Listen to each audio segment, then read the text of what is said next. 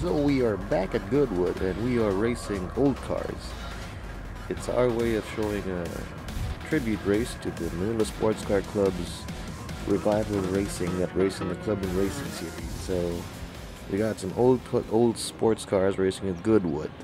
In the lead would be Penn and Lancia Stratos, 1973 I think.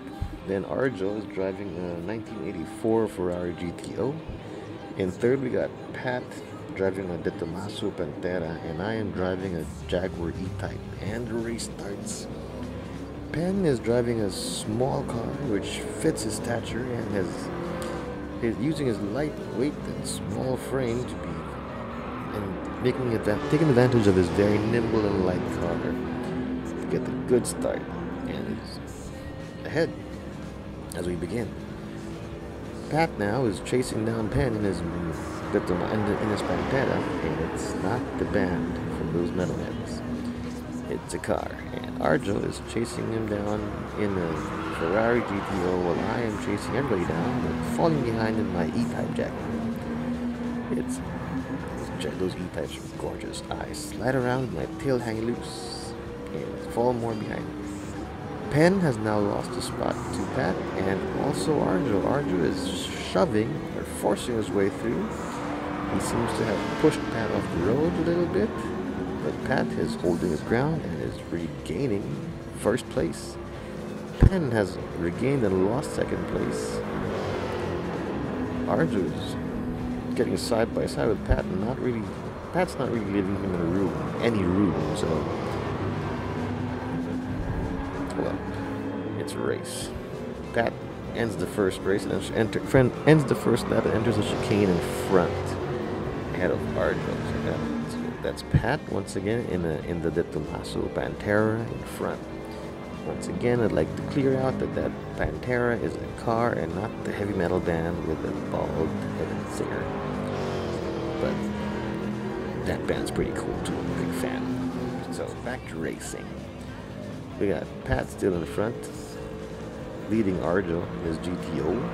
I found a way through ahead of Penn, so my guess is Penn has screwed up somewhere and just opened the door and let me through easily, because he had a pretty big lead earlier, so Penn must have screwed up somehow. I'm trying to chase down the two guys in front, but well, those two guys' cars have much more power than mine does, and honestly, it's kind of hard to drive that Jaguar. A lot of understeer. But, can't complain. Francis seems to have gotten the penalty.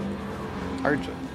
So I'm guessing Arjo maybe tried to push Pat off the track again, or has cut corners around the racetrack and gotten a half-second penalty, and is diving on Pat entering the corner, and Arjo has found a way to get ahead. Surprisingly, Arjo does a clean move. Wait, once again we into the chicane. Arjo does a great little slow though and holds up Pat. Pat is trying to overtake the Ferrari, but that Ferrari seems a little bit too fast for Pat's Pantera. Penn is way behind, and I am just pretty far behind the leaders anyway. So Arjo seems to be pulling ahead. Once again, this commentary is completely unbiased, and there's nobody who I like or dislike any more than anybody on the track. So there's Arjo once again in most likely in the car with the biggest advantage against everybody else, and he still seems to be making mistakes. He's slowing down too much. Maybe he's trying to check brake Pat. Ooh, he shoves Pat a little bit. Pat recovers. Pat surprisingly doesn't hit back, but Pat's a clean driver. So is Arjo. Sometimes. A few times. Ooh, he's in front. Yeah. Once again, this is unbiased commentary by Easy. If you don't know me, well, you should, because I kind of on my Facebook page who posted the video. Anyway, Arjo is still keeping ahead of Pat, and Pat is still trying to catch Arjo and trying to find a way through. I'm guessing right now he's just waiting for Arjo to possibly make a mistake and take advantage. But Arjo seems to be driving flawlessly. except for a few attempted nudges. Oh, and little cutting that. He's flashing his lights because that proves that he is racing with a controller. By the way, everybody here on GT Sport, at least in this group, in this race, everyone here is racing with a controller. We've actually seen somebody bring a Pantera, I think, in one of the races, but not to race in Club of Racing. Not to race, but to watch.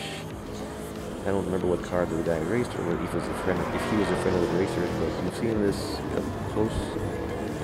It's a beautiful car. Haven't seen the GTO in person though.